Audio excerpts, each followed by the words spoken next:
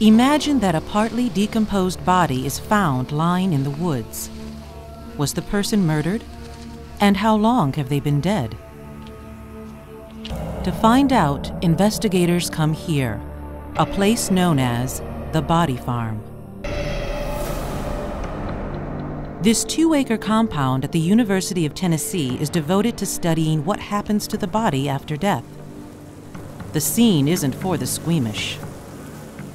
On any given day, the ground is strewn with some 50 corpses.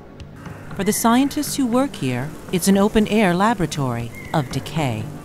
What is unique about the facility is that we can look at this process of decomposition day 1, day 2, day 18, and day 37, and day 156.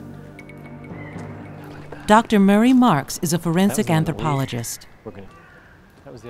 Once decomposition sets in, a normal autopsy cannot be done, and so the pathologist turns to the anthropologist to come up with some information.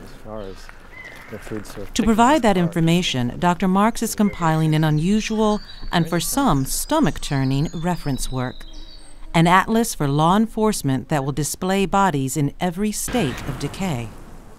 What happens is you pull out the atlas and you compare your body that's decomposed to this. It's a standard. It will provide, I think, a gold standard for the process of decomposition. The work at the Body Farm is important to solving crimes, but it's also gruesome. This corpse has been outside for 2 weeks, and it's giving off a powerful stench. It's not like garbage. It's not even like a dead animal. It's not like a mouse that's behind your wall that dies. I mean, it's a pungent, sweet smell. You never forget it.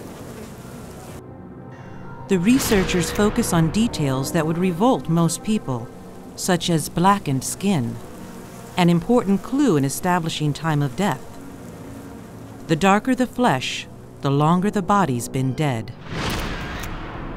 You can see the head is darker, that arm is a little bit darker, so I'm trying to show all the variation throughout the body. Few people want to think about what flies and maggots do to a body, much less study it. But Dr. Marks knows these scavengers are as regular as clockwork. The first flies will arrive within half an hour of death and invade the body. What they look for are the orifices, the nose, the mouth, the ears, the ground-body interface where it's going to be shaded. Inside the body, the flies lay eggs, and 24 hours later, the eggs produce these slithering, flesh-eating insects, maggots. They're an important clue for Dr. Marks. When the maggots reach 15 millimeters in length, they've been fed for about 1 week.